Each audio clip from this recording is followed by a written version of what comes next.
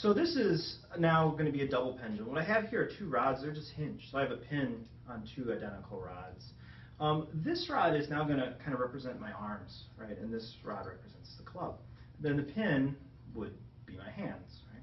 So if I just hold my arms rigid and let this bottom part fall, that's what I just showed you, right? That's a single pendulum with my arms holding straight down. Now, of course, though, we can do things. Our shoulders have a pivot, so I could let my arms free. If I just pinch the top rod gently in my fingers and let this rod fall down, you'll see something funny happen. You'll notice energy can transfer back and forth between the two rods. You'll notice, in fact, that when the bottom rod starts to swing, it's actually going to kick the hands back naturally, right? There's going to be this natural kickback. What that means is we can transfer energy in a more efficient way if we allow both of these to fall. So suppose that I start with the golf club cocked back and my shoulders raised, right? My arm raised slightly like this, and I let the entire system fall. What you'll notice is that when I get to the bottom of the fall here, that tendency of the golf club to push back on your hands is going to result in the arms coming almost to rest. And the golf club gets some extra kick as it falls, more kick than it would get from just gravity alone. So you'll see it happening, that the arms slow down at the bottom of that swing, and the golf club goes through more quickly than it otherwise would. That's where the extra power of the golf swing comes from, is from your arms. Now I want to point out, again, one of the most important things that physicists have emphasized about the golf swing is that my hands here are just a pin. They don't have any driving force.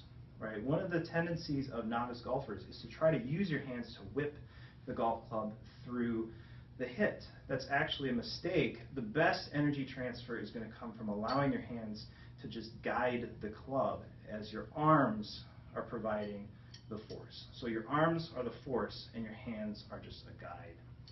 Okay, so how do we put all this together into the physics of a good golf swing? So what we want to do is we do want to use our muscles to drive our arms, but not to drive the club.